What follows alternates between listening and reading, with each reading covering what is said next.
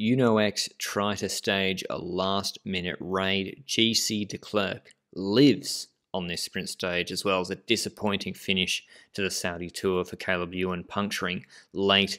This was Alula Old Town doing a loop and a couple of laps around a circuit and then finishing in Alula Old Town, 140 Ks, nailed on sprint stage, given that there were not the same windy conditions that the race had experienced in the previous week. That was good news for Lotto Soudal, who had two priorities for the day, which was Maxim Van Gils' defense of his GC in the leader's jersey and leading Caleb Ewan out for another sprint victory. He was obviously dominant in the first stage.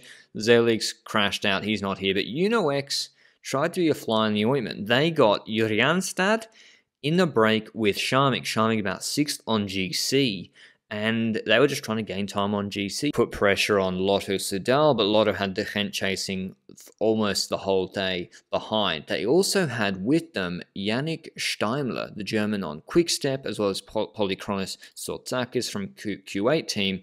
Why is Steimler here? It's because Quick-Step don't really rate Ballerini, his chances of beating Caleb Ewan. Put Steimler in the break, they don't have to chase. He can work with the UNOX guys. They've got different priorities, and maybe the break stays away. Who knows? Like, it's February.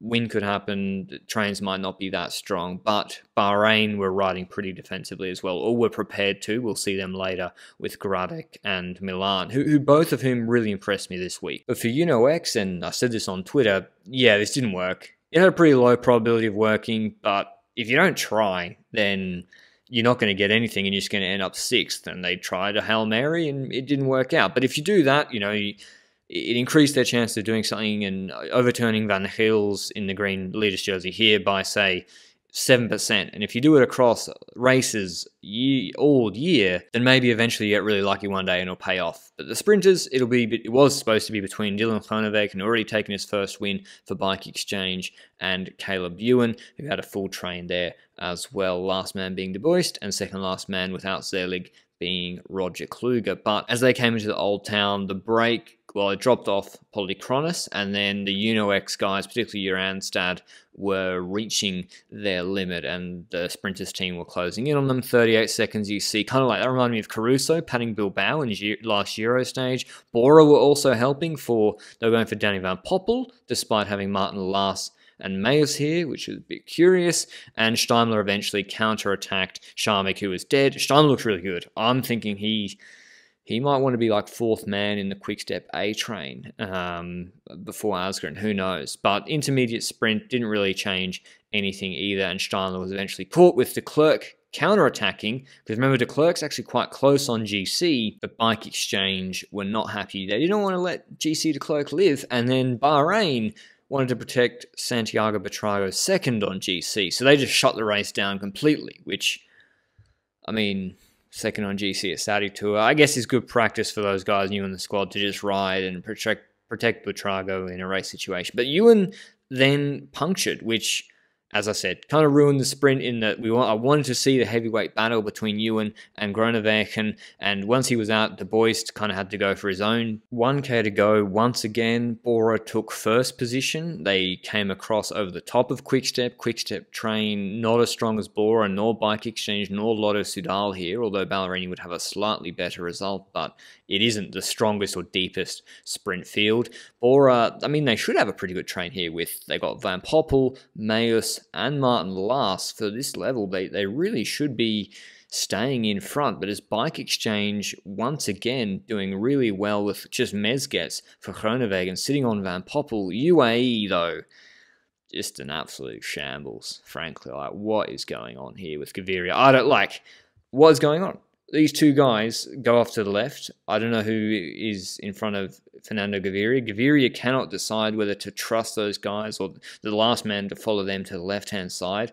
So it looks like maybe they're going for 2 sprinters. I don't know. Someone maybe should tell UAE they're not at risk of relegation. They don't need 2 sprinters going for UCI points, getting top 10. And there's not even any points for less than 3rd place here. And Gaviria shouldering De Hair, trying to take Groenewegen's wheel. Then he comes out of Groenewegen's wheel and he's like, do I follow my lead out man? Decides, no, I'm just going to do nothing.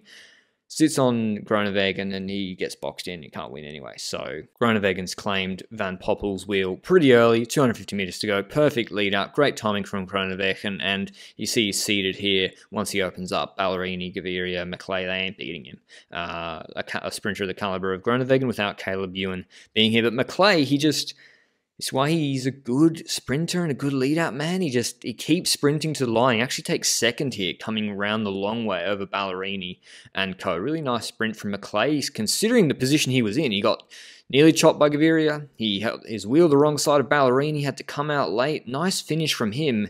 And I would say Gaviria and Ballerini's shape are certainly not their peak shape. It's not 17-18 Gaviria, and Ballerini, he was firing last year in February, winning Omloop and Provence. But Groenewegen couldn't hope for more. 2 out of 3 sprint stages for Bike Exchange Jayco. The kit still looks like when you put it in the wash first, like the colours have run. So I don't know, maybe they'll fix that at some point. And what's on the right-hand side did each team get given special kits with a Lula on it? This is where the stage finished. See it on the left-hand arm here, or a Bike Exchange done some sort of like ad hoc sponsorship deal. Saudi Tour Stage 5 in the books. I gotta say, is pretty exciting racing across the week. Compared to the 2020 edition, this parkour was really good. And I've looked at the views on the videos. I'm like, wow, people have been interested in this racing. Groenewegen wins ahead of Maclay, Ballerini, Gaviria, Van Poppel, Bonifacio, De Bois, Lecroc, Blicra, and Dainese. A bit of a disappointing week, I would say, for DSM, but not so for Van Gils,